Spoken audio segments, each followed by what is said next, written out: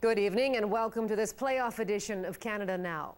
Two separate incidents, two acts of violence, and now two people are dead. Early this morning in Vancouver, a shooting inside a Main Street restaurant left one man dead and another clinging to life in hospital. And on Vancouver Island, an elderly hospital volunteer was the victim of an apparent random attack that cost her her life. We begin with the CBC's Belle Puri in Campbell River. Only last December, Phyllis Hards was honored for her work as a volunteer in the Sunshine Gift Shop. Like every other day for the last 20 years, she had arrived early to open up.